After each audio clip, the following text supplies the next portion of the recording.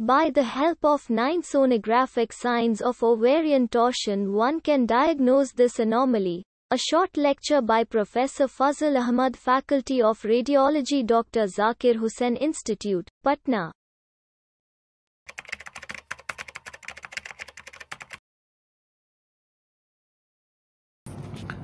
Ovarian torsion, a condition in which ovary become twisted around the tissue that support it, ovarian ligament and suspensory ligament of ovary. Sometimes the fallopian tube may also become twisted.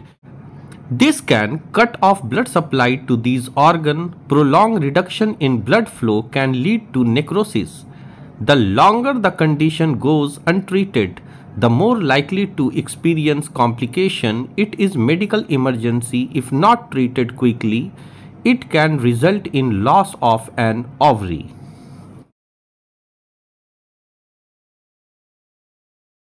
Sign number 1. Enlarged ovary. Normal left ovary, but right ovary is enlarged.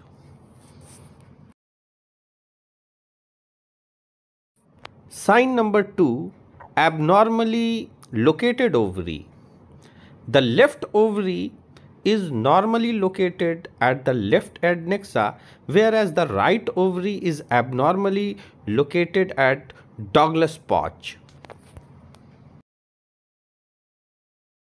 Sign 3. Peripherally located follicles.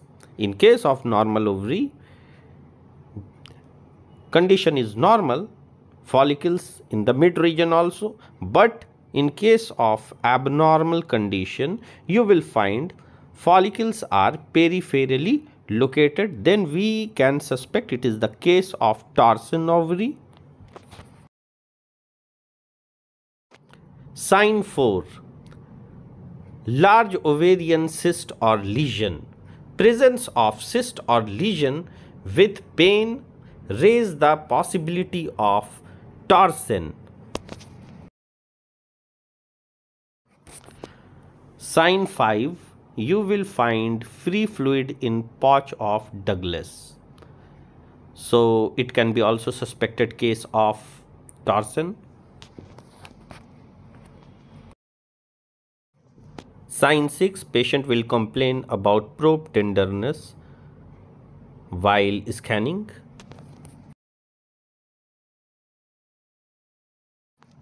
Sign 7, also called whirlpool sign of the pedicle, Sir sign.